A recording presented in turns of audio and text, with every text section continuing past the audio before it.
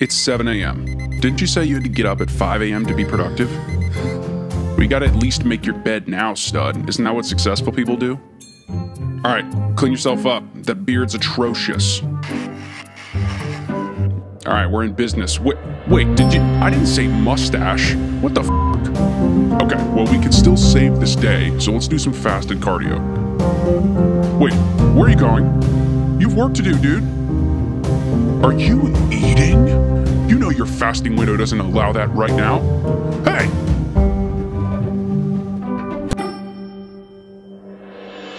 Well, this is kind of pleasant, not gonna lie, but you're not supposed to be here right now, dude.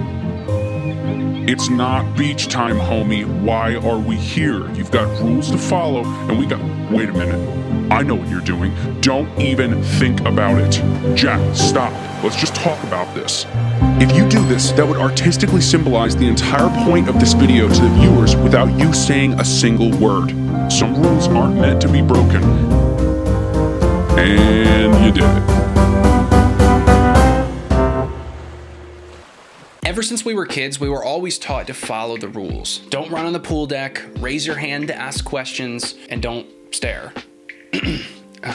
And while rules are a crucial way to teach what's appropriate in our early development, when we start to set too many rules for ourselves later in life, our inner rebel comes out swinging and we run into problems. Now, like many of you, I'm constantly chasing the best version of myself, so personal development does kind of get me harder than a rock. And after all, there's no lack of content online with lots of different faces telling you how to chase that best version of yourself. And with all the self-improvement and advice from all these books and videos, I think it's important to remember one thing, and this applies to so many different areas of life. A marathon runner is not going to train like a bodybuilder, and a bodybuilder is not going to train like a marathon runner. Does that make either of them wrong? No. They're both right because they're both training for what's more important to them. One person is competing in a bodybuilding show, the other one is competing in a race. And while this journey of self-improvement can be absolutely enlightening in so many different ways, it can also become crippling because when you aren't following all these new rules you set for yourself, you walk right into a whirlwind of shame and guilt. What once was just a singular cookie turned into a sugary succubus trying to drain my loins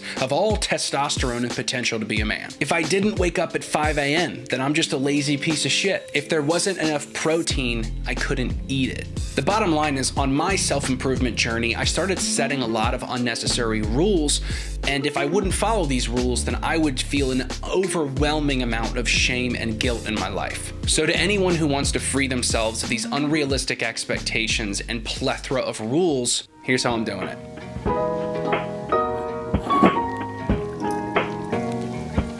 Imagine the progress you can make on the things you want to improve in your life if you didn't need to feel guilt around it happening or not. Number one is the Pareto principle. The Pareto principle essentially states that 20% of the input is responsible for 80% of the output. So if you focus on the 20% that's producing 80% of the results, you will soon realize that most of the rules you set for yourself in your life are unnecessary. Most of life is very simple, and let me give you a couple examples. Eating less calories amounts for 80% of weight loss success.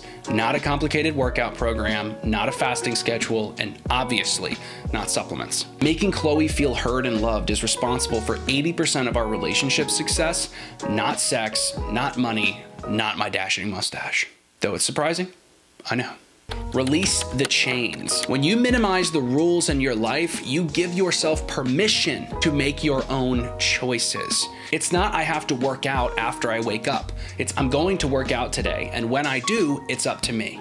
So the more choices that you give yourself permission to make for yourself instead of letting a rule make it for you, the less shame and the less guilt needs to be in your life. Stop comparing yourself to what works for someone else. So guys, to those of you who don't know, I have a podcast called The Happy Grind Movement that I do with my mom. My mom is an absolute lifestyle fitness badass.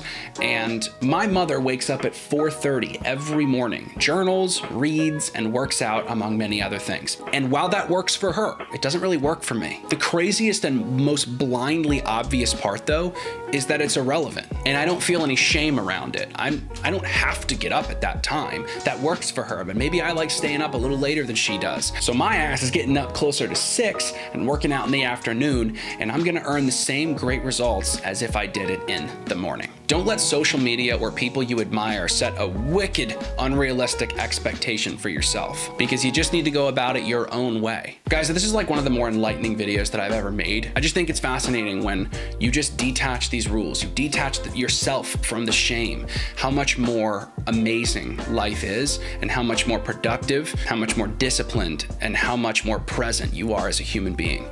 Because the last thing you guys need is more self-comparison. One common trait I find in every really unhappy person that I've ever met is they're all comparing themselves to other people. And that's facts. So whatever the chains are in your life, let me give you permission to just throw them off of your shoulders and start doing you. So here's to effort, consistency, and a lack of unnecessary rules. And getting naked on the beach, which I actually did, by the way, guys. Like, there's gonna be people in the comments saying I didn't do it. I got naked on that beach. So as always, you beautiful people, let's keep getting better together and keep on grinding. See you guys in the next one. Peace out.